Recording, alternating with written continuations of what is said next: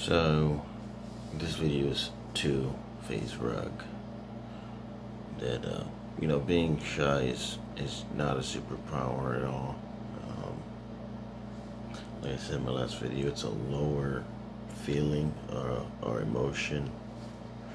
So, it's not necessarily bad to be shy, but if you're trying to get a job or something, you may not want to be shy.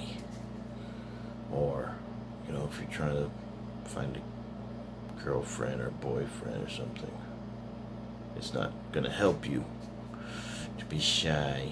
And like I said in my last video, there's a difference between being depressed and shy. Depressed is not shy.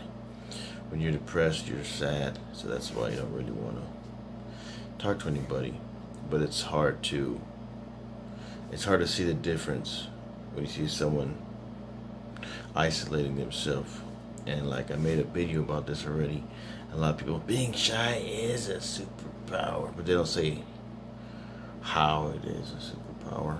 Because you have invisibility, and it's self-explanatory. Laser eyes are self-explanatory. Flying is self-explanatory.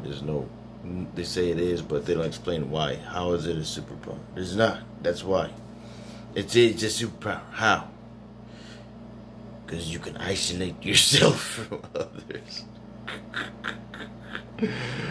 Wow, I didn't know I could do that. Kiss my ass!